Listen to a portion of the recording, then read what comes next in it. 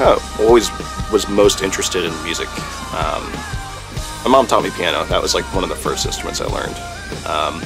Played saxophone for like 7 years. It's always felt like just the thing that I wanted to do more than anything else.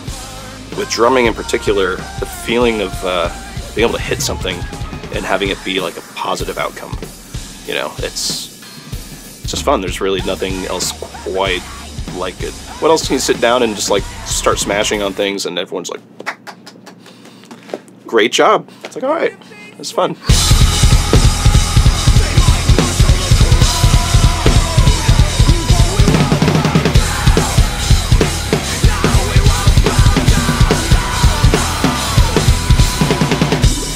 Well, I do a lot of engineering work on the albums. It's definitely helped inform me on my playing. It had never really been brought to my attention. It's just like, oh, how often are you hitting this drum the exact same way every single time? And working in a studio setting, especially recording a lot of drummers, probably one of the worst things you can get on the receiving end is very inconsistent dynamics.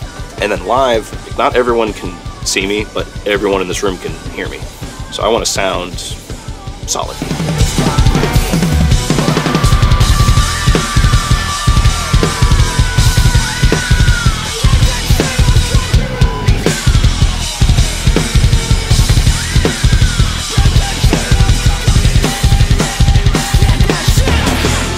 There's something to be said for just 100% feel.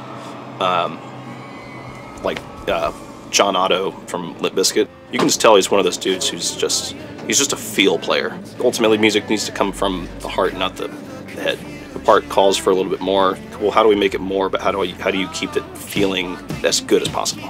And not just throwing out rudiments for the sake of rudiments. Because anyone can do that, but it's not music.